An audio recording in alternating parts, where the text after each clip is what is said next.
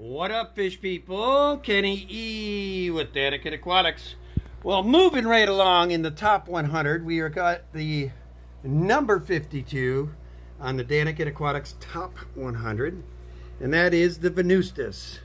Nimbochromis venustus is a Lake Malawi predator. They prefer the deeper water of the lake where they feed on other smaller cichlids.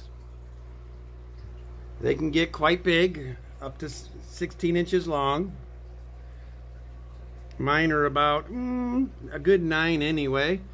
And as you can see, this is the male. They get the blue on them.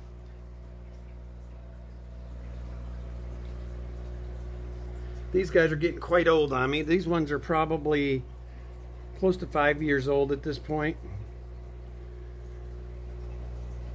This is their temporary tank, but these two Venustus will be in my new tank. I got to figure out what's going on with him. He's got himself a little bit of a owie on his front eyeball there. I wonder who's been picking at him. But they are a super cool fish. As juveniles, they don't have nearly the yellows in them. They're kind of a brownish with white stripes. And as they get older and more sexually mature, they start turning into this. And they're absolute stunning fish. And that's the female there. Just yellows in the face. And the males get more of the blues. You can get these, I can guarantee, at almost any local fish store. And I know they do carry them at PetSmart and Petco. Pretty common species of Lake Malawi. But they've always been one of my favorites. These and the polystigma are probably my two of my favorites of this type.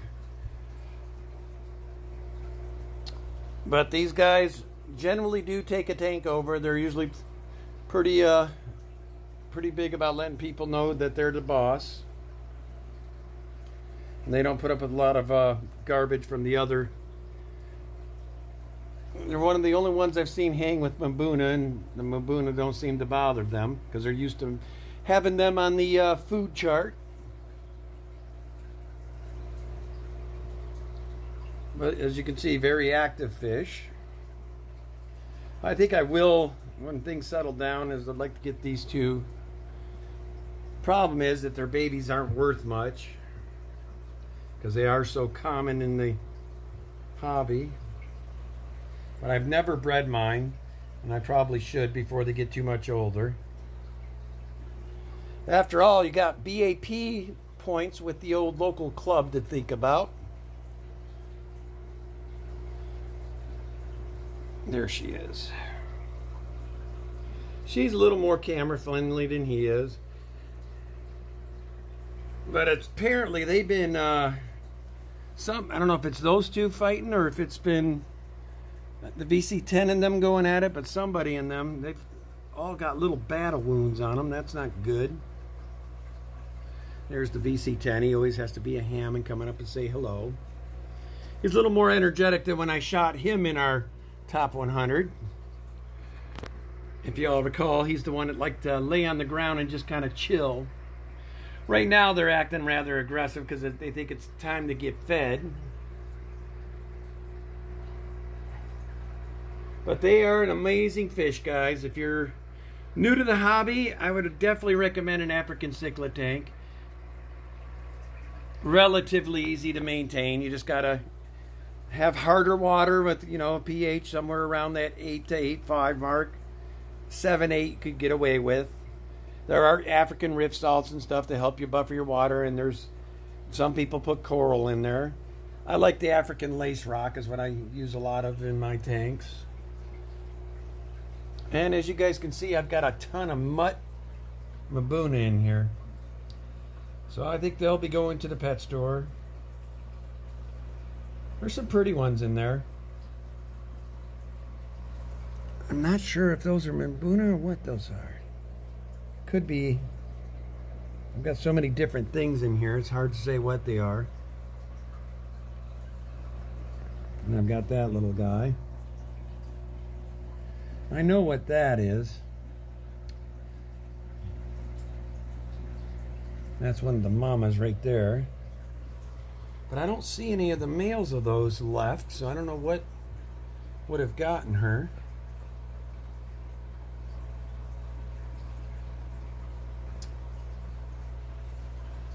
So anyway, I'm probably going to do a reset on this tank soon. When our showroom is complete, this is going to be one of my show tanks out there, and I think this is going to be an African tank, but these guys need bigger tank now.